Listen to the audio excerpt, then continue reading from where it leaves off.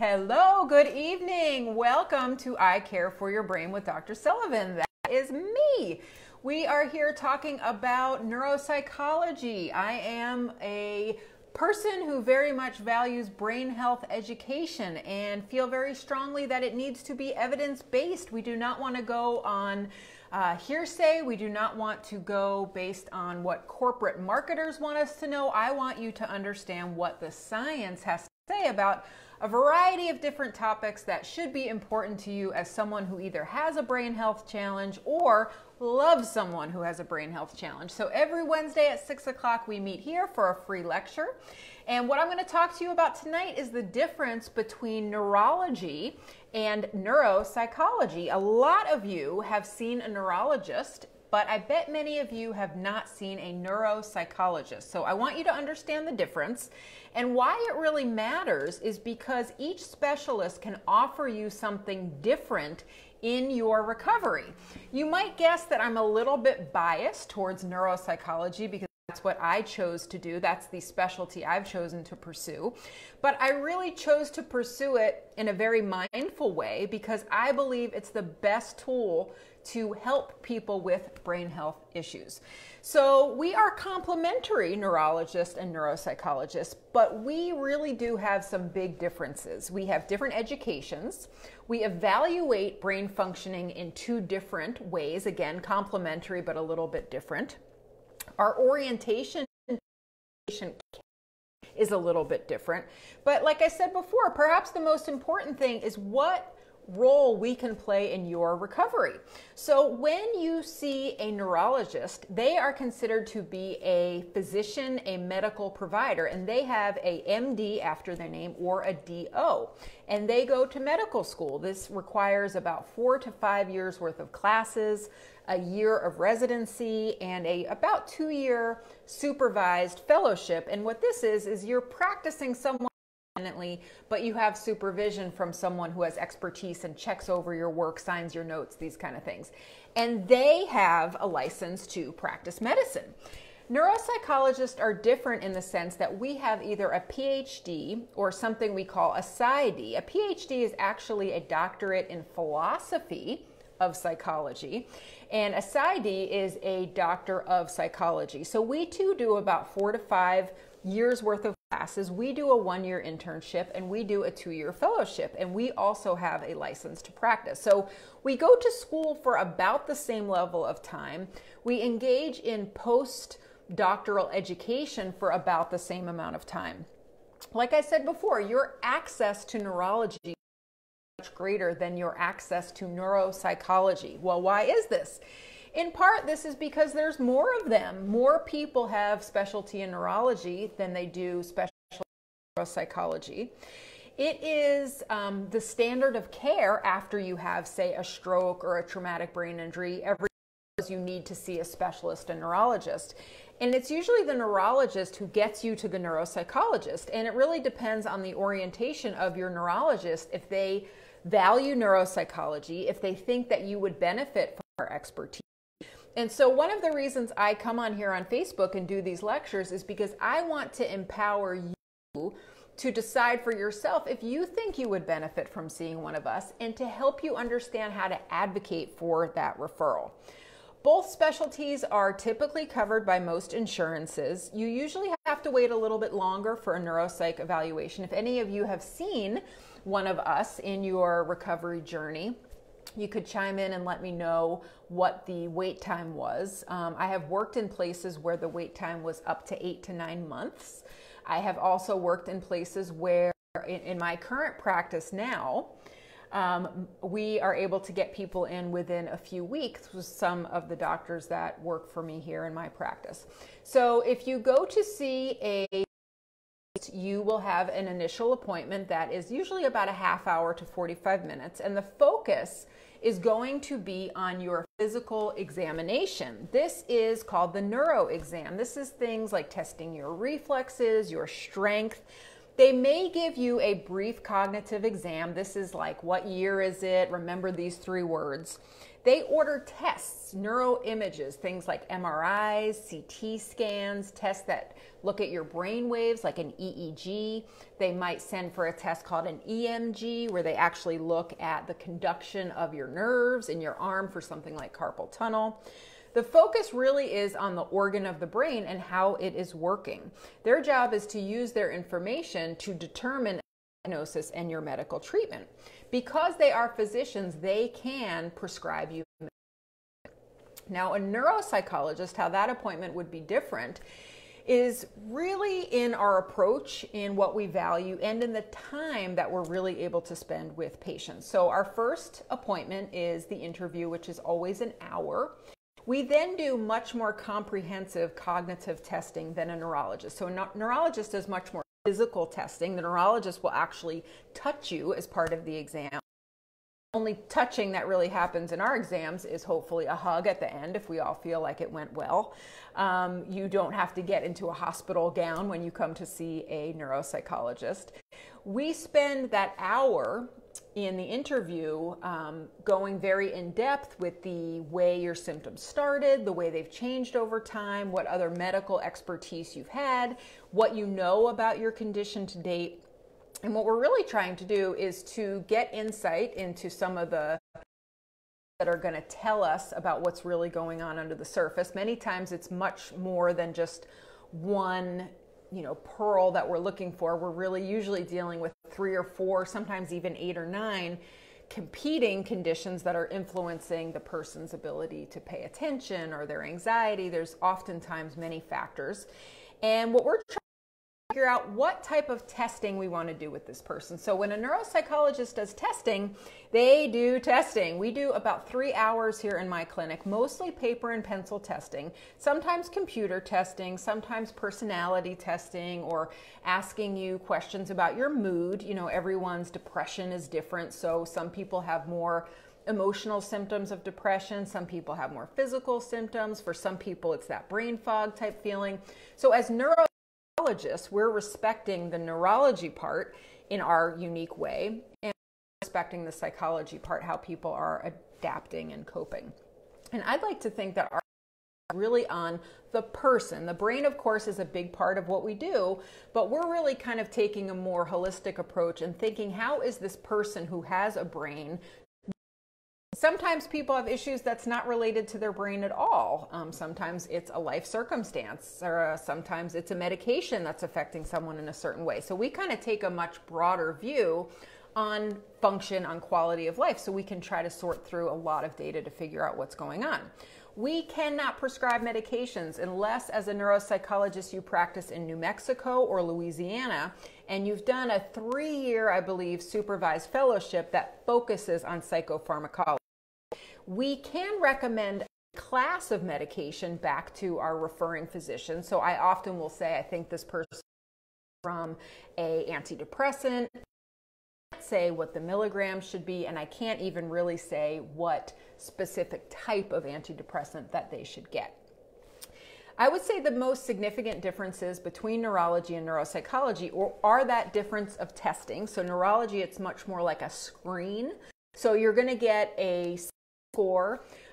What we fear is that people over or interpret the importance of this score because, of course, it's just a very brief snapshot into the person's brain. If the neurologist gives you 3 words to try to learn and remember, and in 5 minutes they come back around, what were those 3 words, and you're only able to give 1, that is an important piece of information, but it's a very narrow piece of information. It may be that the person made a memory of those 3 words, but they have trouble with recall, and they cannot find those words quickly. That is a big difference between you told the person the 3 words and they literally didn't make a memory. It's as if they never heard it. You won't understand which one of those is true for that person unless you go on to test that information in other. For example, recognition, saying, was that word tree, yes or no? Was it Susan, yes or no? And that's not usually a big part of screening measures. The other thing is it all depends on your personal context, how you do on these tests. If you're someone who was super smart before your brain health challenge, and now you do okay on the testing, someone who doesn't understand your whole life story, your education, your baseline intelligence, they might actually give you a false negative. They might say, you know what, I think this person's doing just fine. Well, low average for that person who has a bachelor's degree, a master's degree, was a master, engine fixer, might not actually be an appropriate interpretation. Similarly, you might get someone who had a very profound learning disability their whole life, and processing verbal information is not something that comes easy to them, but they are a genius with, engines, like I said, gardening, mechanical things. You might also get a false positive where you might say, wow, this person, I think they really have dementia because they're really not doing well on some of these tasks. So as neuropsychologists, we cringe when we hear about brains because it's just this tiny little narrow window into someone's brain, and too often, if the evaluation stops there, people get wrong diagnoses, correct diagnoses all the time in my office, for better or worse. Sometimes people are told it's dementia, Alzheimer's, and it's not. Sometimes people are told it's normal aging, and it's not. So that's part of why you need to advocate, is if you have a feeling about yourself or someone else and you don't feel like the doctor quite got it right, and the evaluation was pretty darn shallow, I want you to know that neuropsychologists are out there and that we offer a much more comprehensive insight into brain functioning. So what we really care about with the test is what we're inferring from the test score. So what do I mean by that? So we can actually do certain tests, and we know that this part of the brain has to be working well in order to complete that test. So there's certain things you use your whole brain to do, like pay attention, how quickly you can mentally process information. There's other tasks that we do, like finding our words or comprehending language, that is in a very specific part of the brain. So basically what we're doing with all these test scores, we usually give about 30 to 40 tests, is what we're really doing is pattern analysis. We are really trying to understand what is the overall pattern that can almost give us a little tour around someone's brain, and we can say, wow, this looks like something's happening in the frontal lobes, or wow, that their spatial functioning, their ability to perceive different lines, space, wow, we know that's a parietal lobe function. And our expertise is really figuring out, what does that pattern mean? There are patterns for normal aging. There are patterns for Alzheimer's. Depending on where the person had their stroke, we can tell, is it a cognitive disorder or is it more severe to be what we call vascular dementia? So the test performances are one piece of our puzzle. The interview, how long that is, how much information we get, is another part. We're also very much record hounds. We very much love to request all sorts of medical records because, again, we know that brain functioning is complex, and until you understand so many different things, labs, a person's history of smoking, their history of violence, what their kidney functioning is, there's so many different things that can impact brain function. We're really information seekers. So if you come to us, be prepared to sign some releases so we can get recent hospital records, so we can track down that CT scan of your brain that was done 7 years ago, because that's information, and information is what tells us what's going on with a person.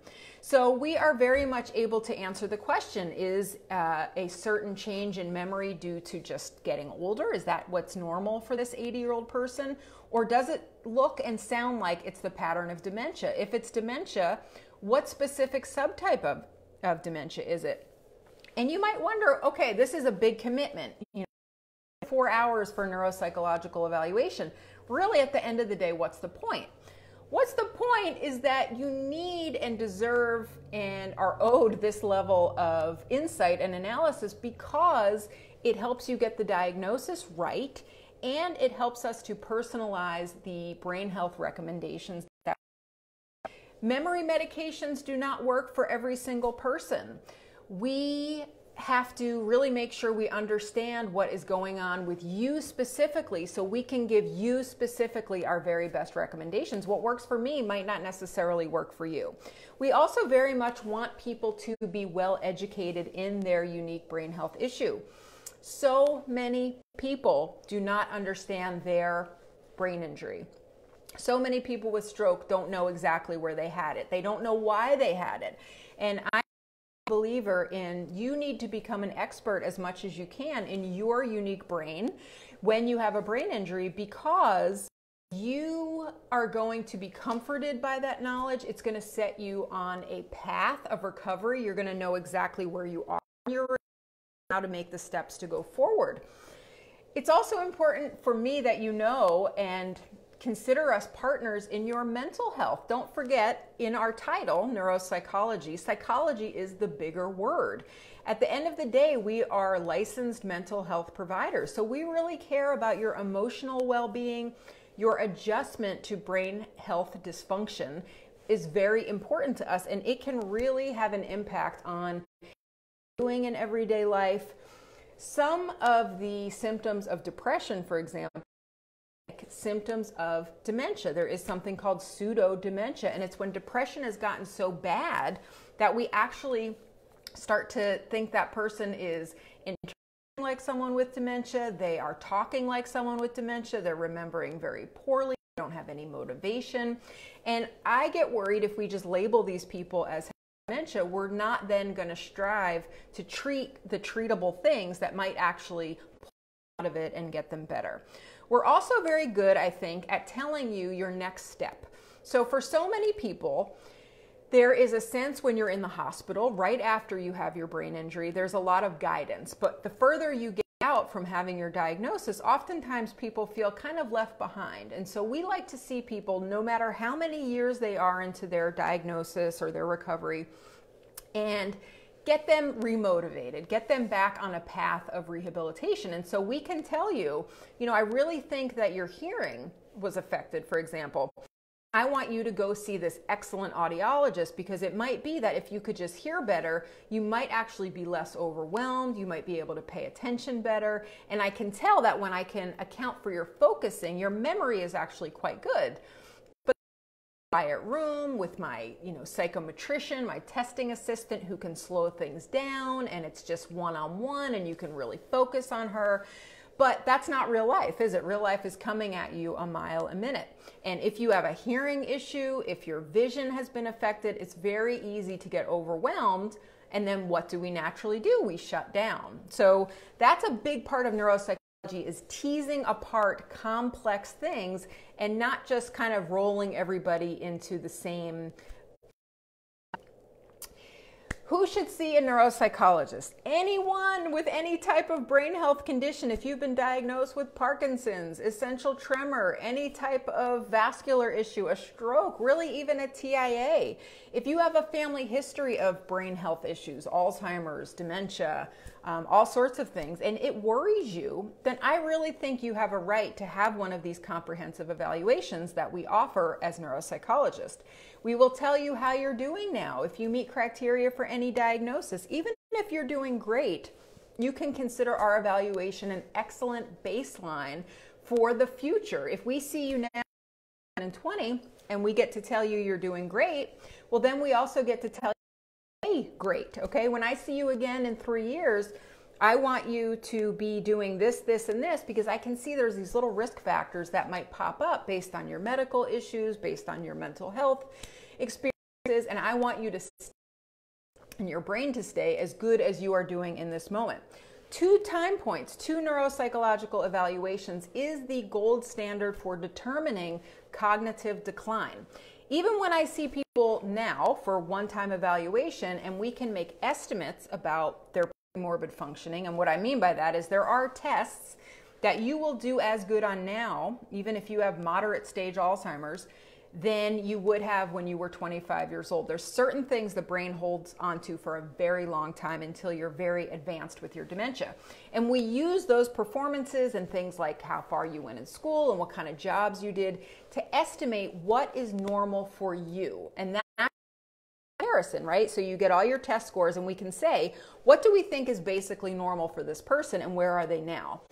When we do 2 neuropsychological evaluations separated by a year or more, that is primo. That's when we get to say we actually have data, objective numbers on how your functioning was, and here's how you are now, and what is the slope or the change between those 2 time points. So even if you think, you know what, I think I'm doing pretty good now, if you're worried, if you have any type of history of brain health challenge, I really would advocate for you to get a referral to a neuropsychologist. So you can go through primary care, you can go through neurology. If you feel like you could have some resistance there, or you would like to know who we would recommend in your area, you can message us here on Facebook, and we will, if you give us your zip code, we can actually give you the name and contact information for the nearest board-certified neuropsychologist. And some of them I personally know just from being colleagues. So I want you to understand this beautiful profession of neuropsychology. I love it. I think it is the most helpful specialty area of medicine for all of you who are worried about your brain, who have been struggling with brain functioning. It's very detailed, and I think you would find a lot of us as providers to be very warm, compassionate people, probably because we're also drawn to psychology and the helping profession, not necessarily just the medical profession. So this is a topic that's near and dear to my heart. If you thought it was helpful or interesting, I would so appreciate sharing it on your Facebook page. We are always working hard to get active stroke recovery guide into people's hands. If you're someone who's had a stroke, you can go on our website, which is icfyb.com, icareforyourbrain.com/guide, and we have the stroke recovery guide up there for you. We are working really hard to get it into the hands of as many people who need it. We hope to be making some exciting announcements in the next few weeks about some collaboration with different people across the United States to get it out there. Too many of you with stroke don't know what to do next, and we really took the question seriously about, if you were to give someone a guide, what would be in it? And that's what we spent the last 2 years working on, and it's finally out. We're so excited. So icareforyourbrain.com/guide. I will be back next Wednesday at 6 o'clock, and I very much appreciate your attention and your being with us here tonight. So have an excellent night, and I'll see you next time. Bye-bye.